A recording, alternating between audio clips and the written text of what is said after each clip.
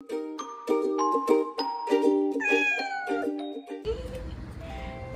우리 목동이, 아이고 이뻐.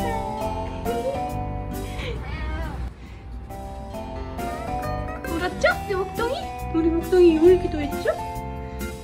아빠가 울었죠?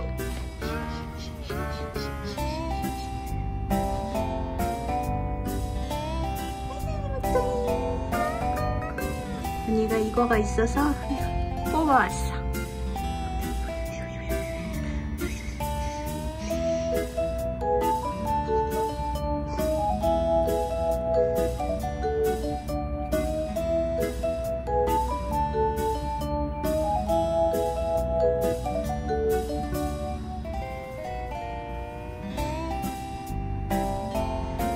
언니가 좀 이따 약 사가지고 와서 발라줄게요.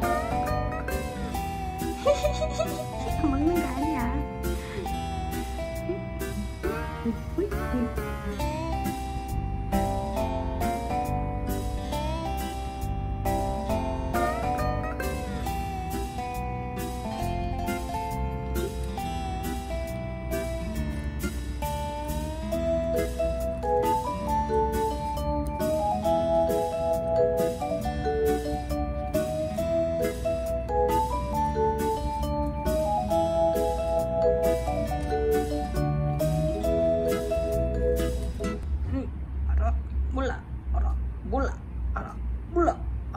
몰라.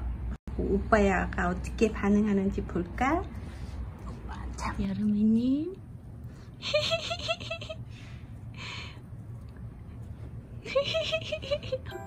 야, 이 쥐새끼야. 야, 이 거대쥐 새끼야. 달려왔어. 이 오빠 놀아봐라고 줬는데. 오빠 봐. 오빠 놀잖아. 강아지풀로 노네.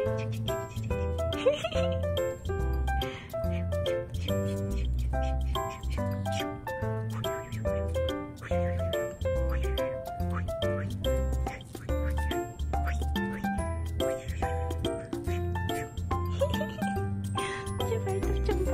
아이고 이쁘다.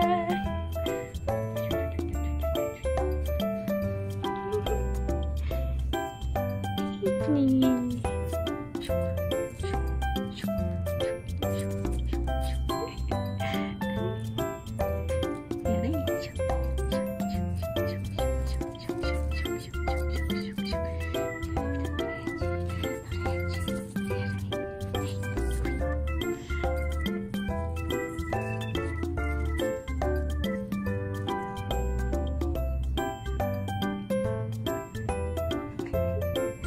풀 먹으려고. 넌 풀 안 먹어도 돼. 여름이는 이거 소화 못 시켜서 안 돼.